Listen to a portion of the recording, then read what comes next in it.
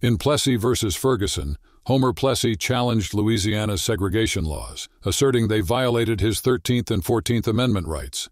The state district court, led by Judge Ferguson, and the Louisiana Supreme Court upheld the state's right to enforce segregation in railcars, drawing on precedents from other states. Plessy took his fight to the U.S. Supreme Court, with his lawyers arguing that segregation laws suggested racial inferiority and eroded his constitutional rights. Louisiana, led by Attorney General Milton Cunningham, defended the law. The case challenged the legality of segregation and tested the limits of the newly established equal protection principles.